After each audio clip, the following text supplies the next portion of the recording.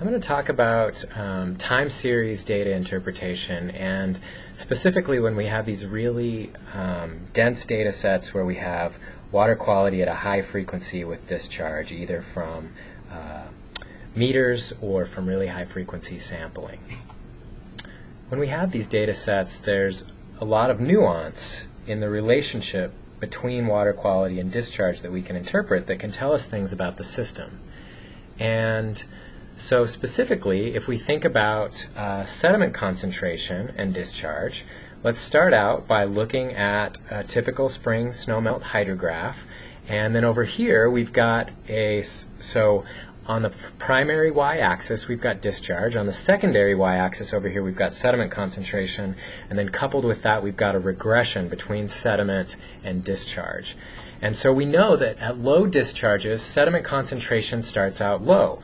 So on the regression, low sediment, low discharge low discharge. As we move up, in a situation with no hysteresis, the concentration of suspended sediment moves up with discharge, as we know, and so we move up this line with both increasing, and then perhaps they peak at the same time, and the sediment concentration then drops back off with the falling or receding limb of the hydrograph, and then we end up with, at base flow, very low sediment concentrations.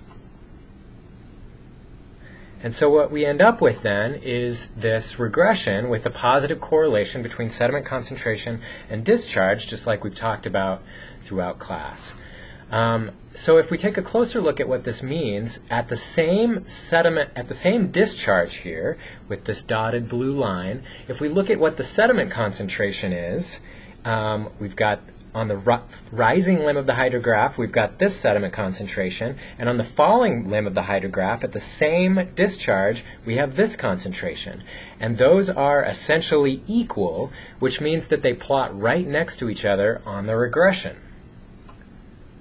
So in this case, with no hysteresis, we go from low concentrations and low discharge to high concentrations and high discharge in a relatively straight line, and then we turn right back around and come back down the same line, and we get this tight regression between sediment concentration and discharge. Now let's think about a similar situation where hysteresis is, or a lagged effect is occurring. And so if we start out again at low discharge and low sediment concentration, and then our sediment concentration starts to climb on the rising limb of the hydrograph faster than the discharge climbs, and then peaks before discharge peaks and starts to drop back off, we see that we get this pattern that is a little bit different, where on the rising limb of the hydrograph, the concentration of sediment increases faster than discharge on that rising limb. So if we compare the same discharge again as we did above, the sediment concentration at that discharge, on this rising limb of the hydrograph, is up here, and the sediment concentration at that same discharge on the falling limb of the hydrograph is down here. And so if we draw the line across, we have a much higher sediment concentration relative to discharge on the rising limb than we do on the falling limb of the hydrograph. And so if we think about the time series again, in the regression we move up with sediment concentration faster than we move up with discharge, and then we have our peak sediment concentrations here, so at the top of our y-axis for sediment, before we have the peak discharge, which is our x-axis. So here's our peak discharge over here, and now we've dropped back down in sediment concentration already. And so we get this shape which is characteristic of hysteresis, or a lag in concentration behind discharge, or concentration peaking in front of discharge, rather, in this case. So if we fit a regression line through this data, we still get a positive correlation, but there's a nuance here where we see on the rising limb higher sediment concentrations than on the falling limb. And this could commonly happen if we think about a flushing effect. If you think about discharge rising in the spring, you've got all of this road sand perhaps, or loosened particles from overwinter under the snowpack, and that washes off as the discharge starts to come up and overland flow occurs. But then you've washed the landscape, and as you're receding on the hydrograph, there's not sediment to move anymore, and so you have lower concentrations. So that's one explanation. This is a typical type of pattern you would expect to see between sediment concentration and discharge, this hysteretic pattern.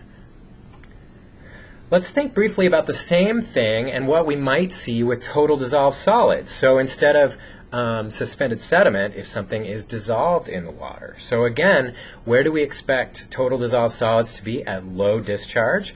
We expect it to start high, right? Because we're receiving more of our water from base flow, from groundwater, where it's had an opportunity to interact with the minerals and dissolve salts. And then as the discharge rises, our concentration of total dissolved solids over here on our secondary axis drops. And in a case here with no hysteresis, perhaps the trough and the peak are at the same time. And then as our discharge drops back off on the falling limb of the hydrograph, our total dissolved solids climbs again, and we get this straight regression that we've seen in our homework and in some of our data. And so again, you start high, you decrease in total dissolved solids as discharge comes up, and then you turn around and you go right back up that regression line in a case with no hysteresis. If you have hysteresis, with total dissolved solids, things could be a little bit more complex with sediment. But similarly, we start off with high total dissolved solids on our secondary y-axis here when we have low discharge. And then perhaps we stay high in total dissolved solids at the beginning of the rising limb of the hydrograph. And one reason that we could conceptualize this is if there is salt that has been accumulating on the surface in an arid environment is where you might expect to see this, and then it starts to drop off later and we see the lowest point, the trough, in the total dissolved solids after that for discharge. And so then as we get to the rising or the falling limb of the hydrograph and back down to base flows, TDS goes back up.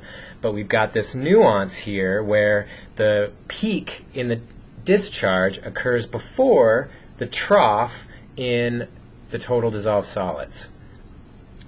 Or again, a hysteretic lag. And so that might look like this with total dissolved solids, where in this case, TDS is not dropping off as fast as discharge, or discharge is coming up faster than total dissolved solids is dropping, and then on the rising or the falling limb of the hydrograph, TDS is coming back up after discharge. So again, if we look here up here at the non-hysteretic or no hysteresis example for total dissolved solids, at the same discharge we've got similar total dissolved solids values, whereas down here with hysteresis we have at the same discharges, at this discharge on the rising limb, the concentration of total dissolved solids is much higher than it is at that same discharge on the falling limb of the hydrograph. The TDS is much lower down here. So both of these hysteresis plots, which produce regressions that conceptually look something like this, are indicative of flushing of contaminants off of the surface with the rising limb of the hydrograph. So here for sediment, for the solids examples, we have the concentration of sediment on the rising limb higher than it is on the falling limb. So a flushing on that rising limb. Similarly with total dissolved solids, if there was that accumulation of salts on the surface in an arid landscape, the TDS might drop off more slowly at the beginning of the rising limb of the hydrograph. Rising limb of the hydrograph means from moving from left to right here, right? Increasing discharge. Rising limb of the hydrograph, higher concentrations of TDS than on the falling limb. So for those of you who have robust data sets, this is something to look for, and you could zoom in on one specific storm event and look for hysteresis and interpret that and think about what it might be telling you about the pathways that pollutants and the timing that pollutants are taking to your waterway. And even if you don't have a robust data set, you could think about the implications of what you're missing in your data if you don't have high-frequency data around the rising and falling limbs of storm events, and think about that for talking about interpretation of your data and potential limitations or other data that you might like to collect moving forward.